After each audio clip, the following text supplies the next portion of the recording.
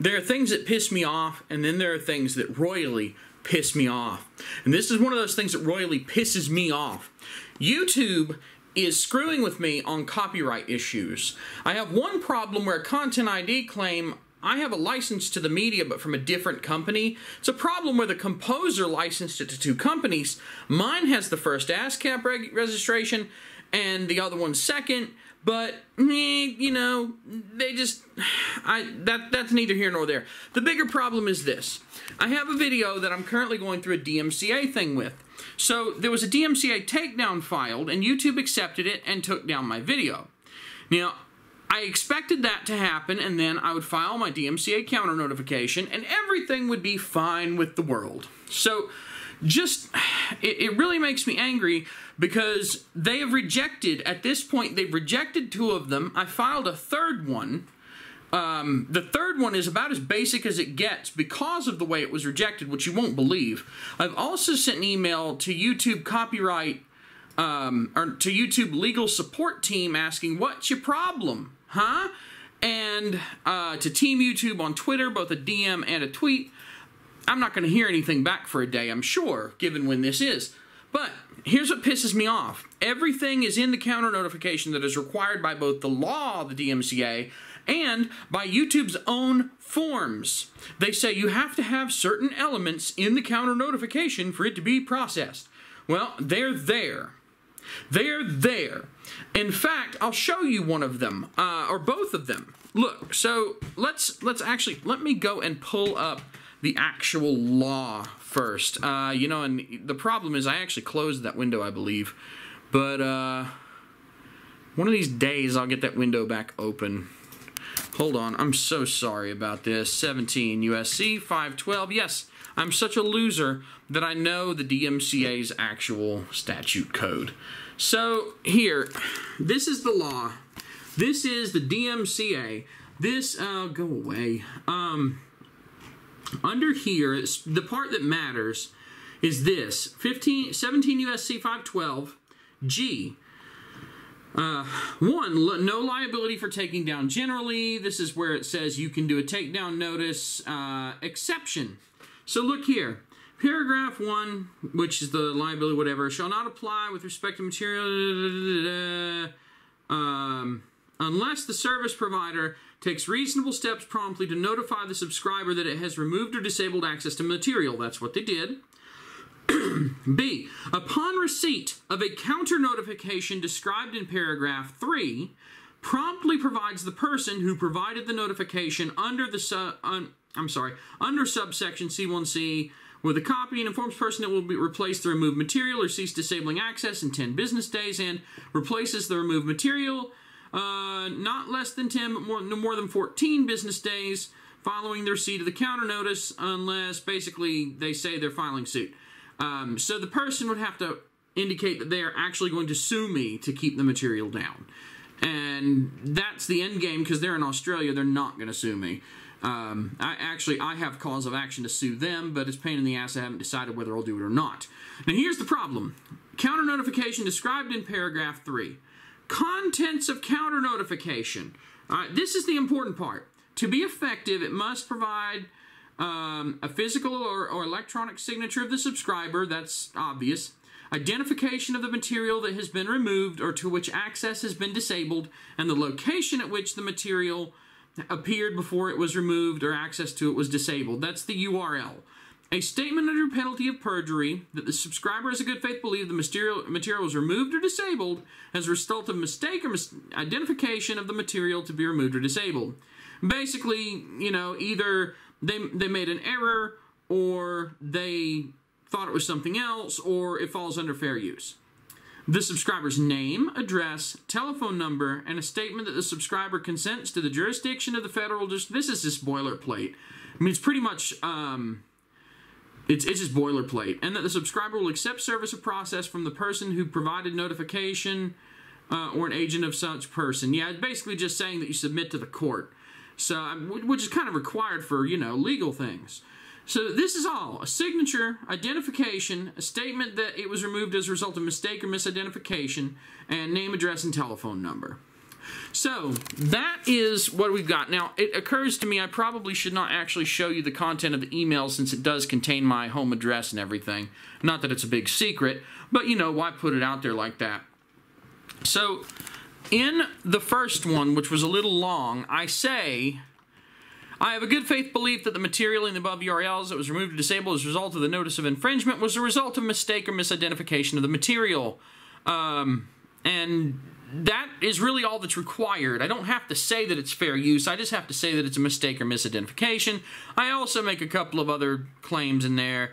I consent to the jurisdiction. I swear under penalty of perjury. Blah, blah, blah, blah, blah. I've done that several times at this point. So all the elements are there in the first one. So the second one, I made a lot shorter. I just said this content falls under the fair use exception of U.S. copyright law. It is heavily modified for the purposes of commentary, criticism, and parody. I swear under penalty of perjury, I consent to the jurisdiction. It's got the name of the uploader. It's got the video included. It's pretty much the most basic response that you can get.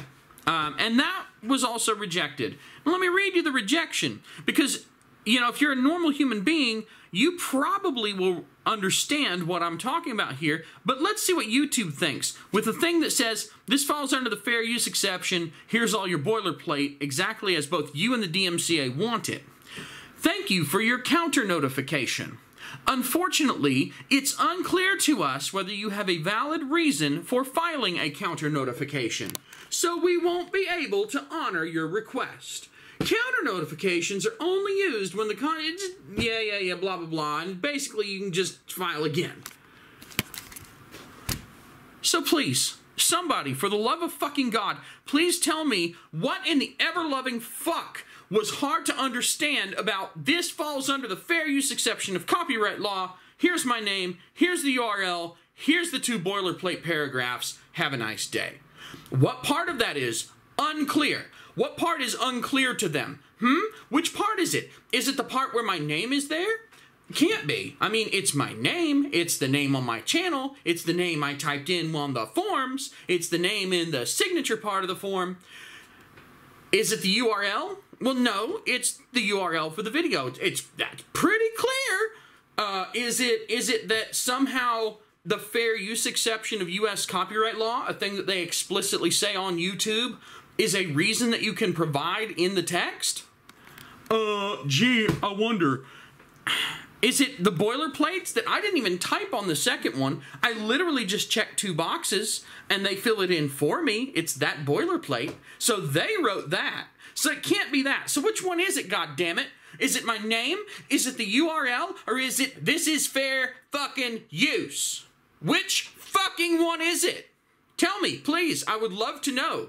YouTube, how are you this dumb? YouTube, what is wrong with you? How does Alphabet Incorporated have 100,000 people, some of the brightest fucking minds in the world, and I send in a thing that says, this is fair use under copyright law, here's my name, here's your boilerplate, and they go, oh, that's unclear to us. We can't tell if this is valid or not. That's unclear.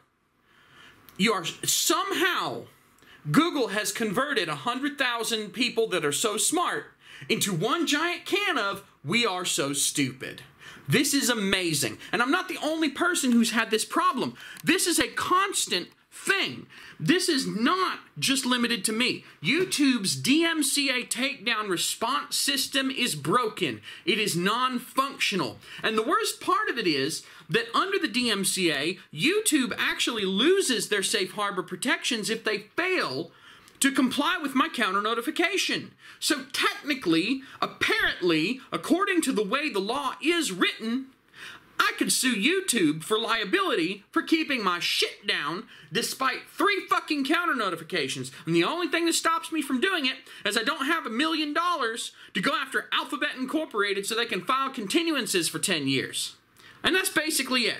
So yeah, I'm definitely posting this all over the place. This is how I feel right now about YouTube not complying with the United States law that they supposedly have this whole system up to comply with.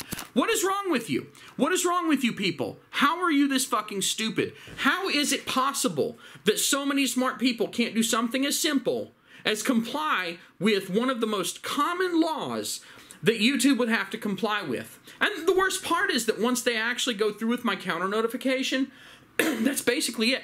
It's basically over. There's nothing else that they have to do. The only thing that could possibly happen is someone files saying that we're going to sue them, so keep the stuff down. They would have to actually show a court filing for that, at which point YouTube's done. Wash their hands of it, shit stays down, pending a court case, done. But no, they can't even do what they're required to do under the law. So the question is, who's going to hold them accountable? You know, I think this is a big enough problem at this point. I think I may actually have to contact my representatives about this one. Because if YouTube isn't complying with the DMCA, and YouTube is the third largest trafficked website on the planet, and they don't even comply with U.S. law, which they're bound under, that seems like a congressional issue. And you know, they sure have sent me a lot of letters lately asking me to support Alphabet Inc., not trying to resist this law that would hold them more accountable for their bad behavior. So yeah, maybe my Congress critter would like to hear about that, and maybe yours would too. Contact your representatives. Even if you have not had this issue, it is a major problem, because it means that someone who abuses the DMCA, as Saren Jameson has done, can get away with it as long as YouTube is complicit simply by going, oh, we don't know how to process a request. But I'm going to hold their feet to the fire as much as I can on this. I encourage you to do the same. Thanks for watching. Like content, subscribe, blah, blah, blah, blah, blah. You know the boilerplate garbage at the end of every YouTube video. Give me money. Go to jodybruchon.com. Blah, blah, blah. Thanks for watching. Have a wonderful day. Take care. Fuck YouTube.